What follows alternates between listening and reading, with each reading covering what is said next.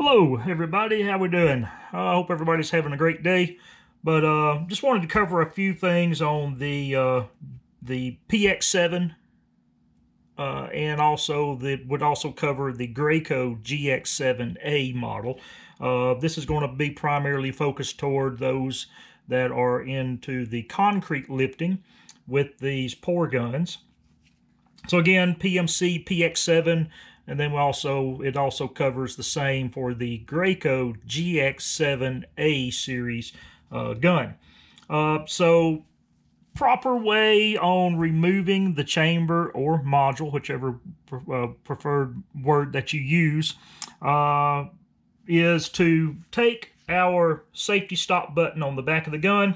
We want to put it to the spray position because I want full rearward travel of the valving rod. So I'm just going to depress the trigger. So I have the gun connected to air, depress the trigger, and then we're going to remove our chamber or module retaining nut. That's what I call it. And we're going to remove it, and then we're going to lay it right off to the side. And then when I release my trigger, my valving rod is going to push all the way forward. Thus, my chamber or module, again, whichever word that you want to call it, comes all the way out of the fluid housing.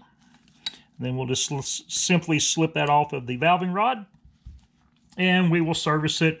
And when we look at this, if we look at the typical spray chambers, this one here is different as it has the front purge rod seal. Let me take something so I can point.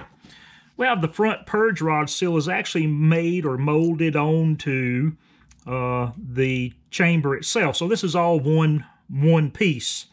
Where that if we was doing spray operations, then we would have two pieces here. We would have the chamber, and then we would have the front purge rod seal.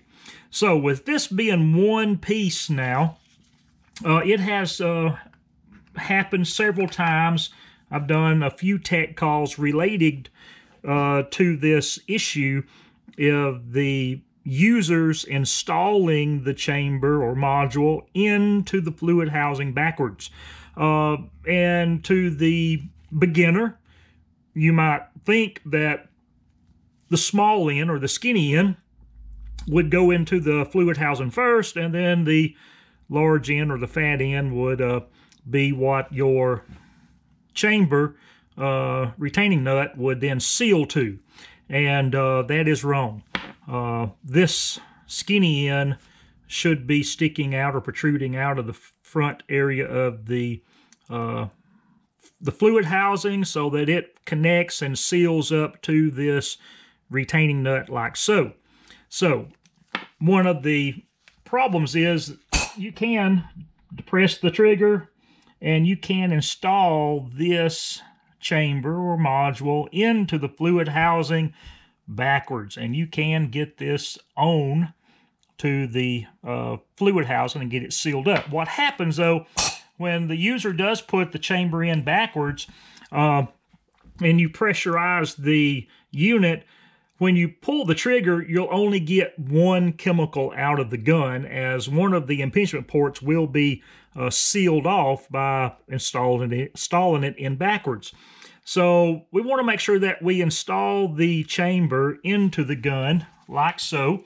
We want to take our gun, we want to press the trigger, so we have full rearward movement of the valving rod, insert the fat end into the fluid housing.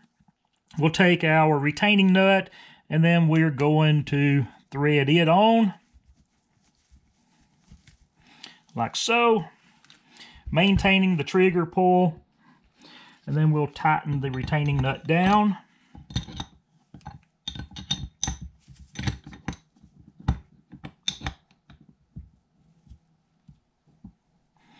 And then we can release the trigger, and then we'll finish up tightening up, snugging it up. And now this gun here is now ready for doing concrete lifting. Hope that's answered some questions. Hope that's been a helpful tip to those of you out there. Then, of course, when we go to put the gun back onto our hoses, make sure that you engage your safety on your gun. Gotta practice safe workmanship. So, y'all have a great day, everyone, and we'll hope to see y'all around soon. Bye-bye now.